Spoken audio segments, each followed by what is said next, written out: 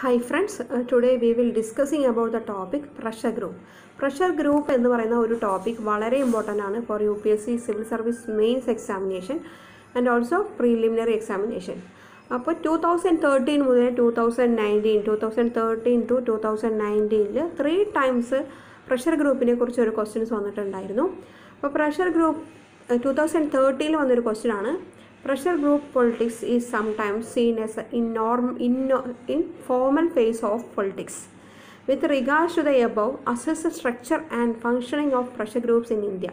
അതായത് 2013 ഒരു ക്വസ്റ്റ്യൻ വന്നിട്ടായിരുന്നത്. ഇപ്പോൾ ഈ ഒരു ക്വസ്റ്റ്യൻസിൽ നിന്നെല്ലാം തന്നെ നമ്മൾ പ്രഷർ ഗ്രൂപ്പ്സിൻ്റെ ഓൾ ഡീറ്റെയിൽസ് നമ്മൾ അറിഞ്ഞാൽ മാത്രമേ, അല്ലെങ്കിൽ കറണ്ട് അഫയേഴ്സ് ഡീറ്റെയിൽസ് അറിഞ്ഞാൽ മാത്രമേ ഈ ഒരു ക്വസ്റ്റ്യൻസ് എഴുതാൻ നമുക്ക് പറ്റുള്ളൂ. 2017 വന്നൊരു question, how to pressure groups influence Indian political process.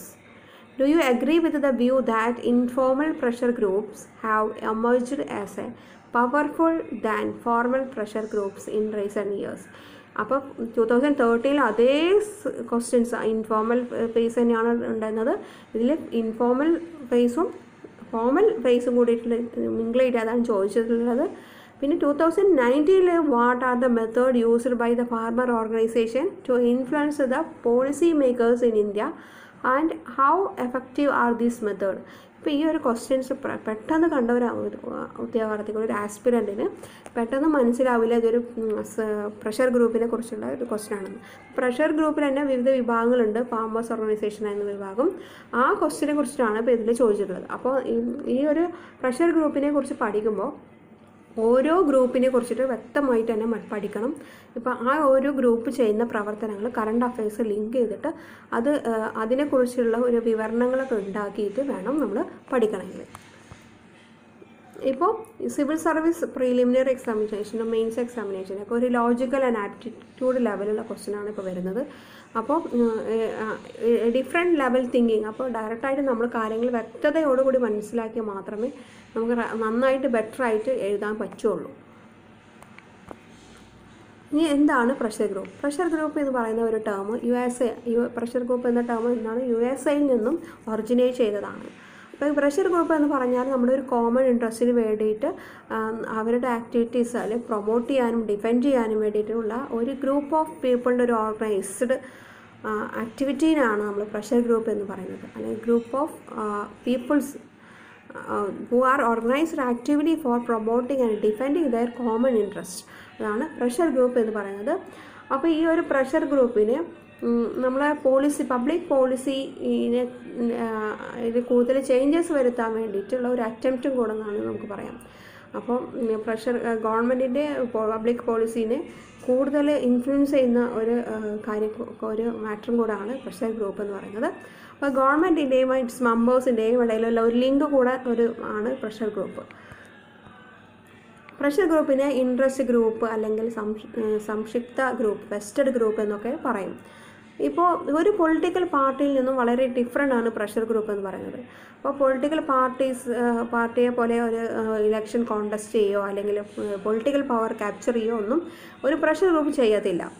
The R concerns with a specific programme. അവരെ എപ്പോഴും ഒരു സ്പെസിഫിക് പ്രോഗ്രാമിനോട് കൺസേൺ ചെയ്തിട്ടായിരിക്കും, ഒരു സ്പെസിഫിക് ഇഷ്യൂസ് അല്ലെങ്കിൽ അവരുടെ ആക്ടിവിറ്റീസിനോട് എപ്പോഴും കൺസേൺ ചെയ്തിട്ടുള്ളതായിരിക്കും.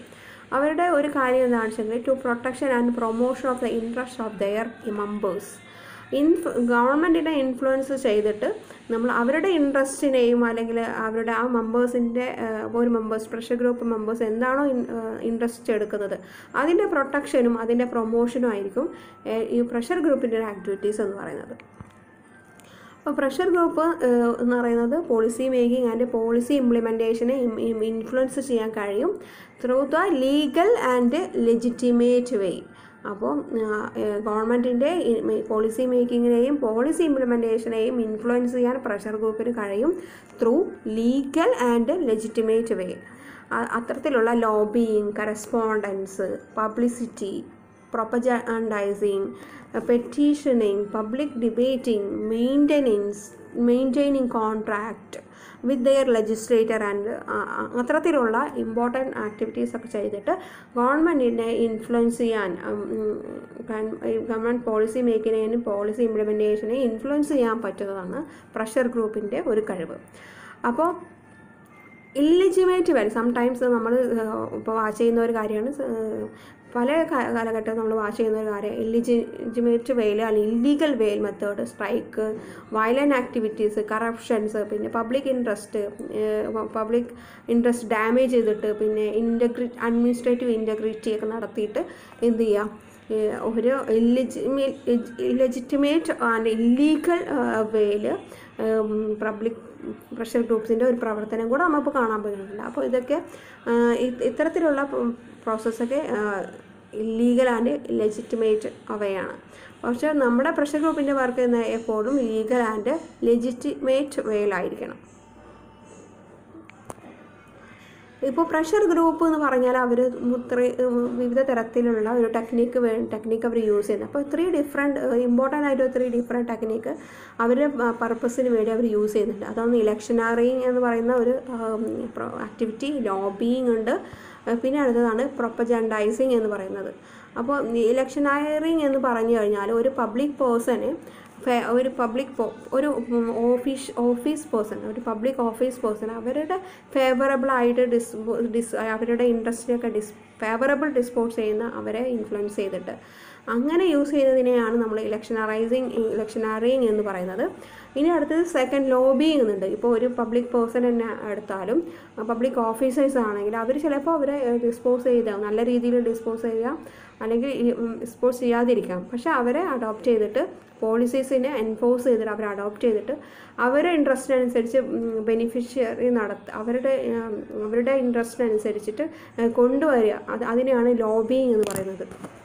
പിന്നെ അടുത്ത മെത്തേഡാണ് പ്രൊപ്പഗൻഡൈസ് എന്ന് പറയുന്നത്. അപ്പോൾ പബ്ലിക് ഒപ്പീനിയനെ കൂടുതൽ ഇൻഫ്ലുവൻസ് ചെയ്തിട്ട് ഗവൺമെൻറ്റിന് അത് ഒരു ഇൻഡയറക്റ്റ് ഇൻഫ്ലുവൻസ് കൊടുക്കുക. അപ്പോൾ ഗവൺമെൻറ് നമുക്കറിയാം ഡെമോക്രാറ്റിക് കൺട്രിയായ ഇന്ത്യയെ പോലുള്ള ഗവൺമെൻറ്റൊക്കെ ഈ പബ്ലിക് ഒപ്പീനിയൻ കൂടെ അഫക്റ്റ് ആവും. അപ്പോൾ അത്തരത്തിൽ പബ്ലിക് ഒപ്പീനിയനെ എടുത്തിട്ട് ഇൻഫ്ലുവൻസ് ചെയ്തിട്ട് ചെയ്യുന്നതാണ് പ്രൊപ്പഗൻഡൈസിങ് എന്ന് പറയുന്നത്. ഇനി അടുത്തൊരു പ്രഷർ ഗ്രൂപ്പ്സ് ഇൻ ഇന്ത്യ. അപ്പോൾ പ്രഷർ ഗ്രൂപ്പ് ഇന്ത്യയിൽ എത്ര പ്രഷർ ഗ്രൂപ്പ്സ് ഉണ്ടെന്ന് നമുക്ക് നോക്കാം. അപ്പോൾ ഇന്ത്യയാണ് ഏറ്റവും കൂടുതൽ ലാർജസ്റ്റ് ആയിട്ട് പ്രഷർ ഗ്രൂപ്പ്സ് ഉള്ള ഒരു കൺട്രി. പക്ഷേ ഡെവലപ്ഡ് കൺട്രീസ് ആയ western countries like Britain, France and Germany ഒക്കെ അത്ര തന്നെ ഡെവലപ്ഡ് അല്ല നമ്മുടെ പ്രഷർ ഗ്രൂപ്പ്സ് ഇന്ത്യയിൽ എക്സിസ്റ്റ് ചെയ്യുന്നത്. ഇതിനെക്കുറിച്ച് വേൾഡ് ട്രേഡ് ഓർഗനൈസേഷൻ ഒരു ആർട്ടിക്കിൾ ഉണ്ടായിരുന്നു. നമ്മുടെ പ്രഷർ ഗ്രൂപ്പ്സ് കൂടുതൽ ശക്തി ആർജിക്കണം എന്ന് പറയാം, especially agrarian agricultural ഫീൽഡിലൊക്കെ pressure groups കൂടുതൽ ശക്തി ആർജിക്കണം എന്ന് പറഞ്ഞിട്ട് ഒരു വേൾഡ് ട്രേഡ് ഓർഗനൈസേഷൻ്റെ ഒരു ആർട്ടിക്കിളൊക്കെ ഉണ്ടായിരുന്നു. അപ്പം പ്രഷർ ഗ്രൂപ്പ് ഇൻ ഇന്ത്യ എന്ന് പറയുന്നത് ബ്രോഡ്ലി ക്ലാസിഫൈ ചെയ്തിട്ടുള്ള കാറ്റഗറീസ് നോക്കാം. ഒന്ന് ബിസിനസ് ഗ്രൂപ്പ് ഉണ്ട്. അപ്പോൾ അസോജം, പിന്നെ ഫിസി, ഫൈഫ്ഡ, AMO ഇതൊക്കെയാണ് ഇമ്പോർട്ടൻ്റ് ആയിട്ടുള്ള നമ്മുടെ ഈ ബിസിനസ് ഗ്രൂപ്പ് എന്ന് പറയുന്നത്. അപ്പോൾ ബിസിനസ് ഗ്രൂപ്പ് എന്ന് പറയുന്നത് ഇൻഡസ്ട്രിയൽ ആൻഡ് കൊമേഴ്ഷ്യൽ ബോഡീസിന് വേണ്ടിയിട്ടുള്ള ഗ്രൂപ്പ്, അതാണ് ബിസിനസ് ഗ്രൂപ്പ് എന്ന് പറയുന്നത്. ദേ ആർ മോസ്റ്റ്ലി പവർഫുൾ ആയിരിക്കും, largest pressure groups in all Indian pressure ഗ്രൂപ്പ്സിനെടുത്ത് നോക്കിയാൽ ഏറ്റവും വലിയ പവർഫുൾ ആൻഡ് ലാർജസ്റ്റ് ആണ് ഈ ബിസിനസ് ഗ്രൂപ്പ് എന്ന് പറയുന്നത്. അതിൽ ഒന്ന് നോക്കാം, federation of India commerce, chamber of commerce and industry. ഇത് പറയുന്നത് Indian merchant chamber of Bombay and Indian merchant chamber of Calcutta and south Indian chamber of commerce of Madras. അവരൊക്കെ കൂടി ചേർന്നതാണ് ഈ ഒരു federation of Indian chamber of commerce and industry എന്ന് പറയുന്നത്. ഇത് മേജർ ഇൻഡസ്ട്രിയൽ ആൻഡ് ട്രേഡിംഗ് ഇൻട്രസ്റ്റിന് അനുസൃതമായിട്ടാണ് ഇതിൻ്റെ പ്രവർത്തനങ്ങളുള്ളത്. ഇനി association of chambers commerce and industry of India, അസോജം, അത് പറയുന്നത് ഒരു Bengal chamber of commerce of Calcutta അല്ലെങ്കിൽ central commercial organisation of Delhi ഒക്കെ ചേർന്നതാണ്. പക്ഷെ അവർ റെപ്രസെൻറ്റ് ചെയ്യുന്നത് ഫോറിൻ ബ്രിട്ടീഷ് ക്യാപിറ്റലാണ്. അസോജൻ വളരെ ഇമ്പോർട്ടൻ്റ് ആയിട്ടുള്ള ഒരു ബിസിനസ് ഗ്രൂപ്പാണ്. പിന്നെ ഫൈഫ്ഡ എന്ന് പറയുന്നത് ഒരു ഗ്രെയിൻ ഡീലേഴ്സിൻ്റെ ഒരു റെപ്രസെൻറ്റേറ്റീവ്സ് ആണ് ഫെയ്ഫ്റ്റ എന്ന് പറയുന്നത്. ഓൾ ഇന്ത്യ മാനുഫാക്ചേഴ്സ് ഓർഗനൈസേഷൻ ആണ് AMO എന്ന് പറയുന്നത്. ഇത് മീഡിയം സൈസ്ഡ് ഇൻഡസ്ട്രീസിനെ കൺസേൺ ചെയ്യുന്നതാണ് ഓൾ ഇന്ത്യ മാനുഫാക്ചേഴ്സ് ഓർഗനൈസേഷൻ എന്ന് പറയുന്നത്. ഇനി അടുത്തത് ട്രേഡ് യൂണിയൻ വളരെ ഇമ്പോർട്ടൻ്റ് ആണ്. നമ്മുടെ ട്രേഡ് യൂണിയൻ എന്ന് പറയുന്നത് ഇൻഡസ്ട്രിയൽ വർക്കേഴ്സിൻ്റെ ഒരു വോയിസ് ഉയർത്തുന്ന ഒരു യൂണിയനാണ്, പ്രഷർ ഗ്രൂപ്പാണ് ട്രേഡ് യൂണിയൻ എന്ന് പറയുന്നത്. അതിനെ നമ്മൾ ലേബർ ഗ്രൂപ്പ് എന്നും കൂടെ പറയും. പിന്നെ ഏറ്റവും ഇമ്പോർട്ടൻ്റ് ആയിട്ട് ട്രേഡ് യൂണിയൻ എന്ന് പറയുന്നത് ഡയറക്റ്റായിട്ടോ ഇൻഡയറക്റ്റായിട്ടോ ഡിഫറെൻറ്റ് പൊളിറ്റിക്കൽ പാർട്ടീനെ ലിങ്ക് ചെയ്തിട്ട് വരുന്നതാണ്. അപ്പോൾ നമുക്ക് നോക്കാം, all India trade union Congress അത് അഫിലിയേറ്റഡ് ടു CPI ആണ്. പിന്നെ Indian national trade union Congress അത് അഫിലിയേറ്റഡ് ടു കോൺഗ്രസ് ആണ്. ഹിന്ദ് മസ്ദൂർ സഭ അത് സോഷ്യലിസ്റ്റ് പാർട്ടിയായിട്ട് അഫിലിയേറ്റഡ് ആണ്. Centre of Indian trade union അത് CPM. ഭാരതീയ മസ്ദൂർ സംഘ് അത് affiliated to BJP. First trade union India 1920 found ചെയ്യപ്പെട്ടത്. All India trade union Congress ആണത്. ലാലാ ലജ്പത് റായ് ആയിരുന്നു ഫസ്റ്റ് പ്രസിഡൻറ്റ്. 1945 വരെ ആ ഒരു ഓർഗനൈസേഷൻ ട്രേഡ് യൂണിയൻ നിലനിന്നിട്ട് പോയിട്ടുണ്ടായിരുന്നു. എല്ലാ Congress and socialist and കമ്മ്യൂണിസ്റ്റൊക്കെ AITUC ആയിട്ട് തന്നെ വർക്ക് ചെയ്തിട്ടുള്ളത് സെൻട്രൽ യൂണിയൻ ആയിരുന്നു. പിന്നീട് അത് ട്രേഡ് യൂണിയനൊക്കെ സ്പ്ലിറ്റ് ചെയ്ത് പോയി. അഗ്രേറിയൻ ഗ്രൂപ്പ്സ് ഉണ്ട്. അടുത്ത പ്രഷർ ഗ്രൂപ്പാണ് അഗ്രേറിയൻ ഗ്രൂപ്പ്സ് ആണ്. ഇത് വളരെ ഇമ്പോർട്ടൻ്റ് ആണ്. ഇപ്പോൾ നമ്മുടെ ഫാമേഴ്സ് അഗ്രിമെൻറ്റിനൊക്കെ നോക്കിയാൽ ഏറ്റവും കൂടുതൽ അഗ്രേറിയൻ ഗ്രൂപ്പ്സാണ് വർക്ക് ചെയ്യുന്നത് അതിന് വേണ്ടിയിട്ട്. അപ്പം ഇത് ഫാമേഴ്സ് ആൻഡ് അഗ്രികൾച്ചർ ലേബേഴ്സിനെ കുറിച്ചിട്ടുള്ള റെപ്രസെൻ്റ് ചെയ്യുന്ന ആണ് ഈ പ്രഷർ ഗ്രൂപ്പാണ് അഗ്രേറിയൻ ഗ്രൂപ്പ് എന്ന് പറയുന്നത്. അപ്പോൾ ഭാരതീയ കിസാൻ യൂണിയൻ ഉണ്ട്. അപ്പോൾ ഭാരതീയ കിസാൻ യൂണിയൻ എന്ന് പറയുന്നത് നോർത്ത് ഇന്ത്യയിലെ വീറ്റ് ബെൽറ്റ് എന്ന് പറയുന്നതാണ് ഭാരതീയ കിസാൻ യൂണിയൻ എന്ന് പറയുന്നത്. പിന്നെ ഓൾ ഇന്ത്യ കിസാൻ സഭ ഉണ്ട്. ഏറ്റവും ഓൾഡസ്റ്റ് ആയിട്ടുള്ള ലാർജസ്റ്റ് അഗ്രേറിയൻ ഗ്രൂപ്പാണ് all India Kisan Sabha. Revolutionary present convention അത് CPM ഓർഗനൈസ് ചെയ്യുന്നതാണ്.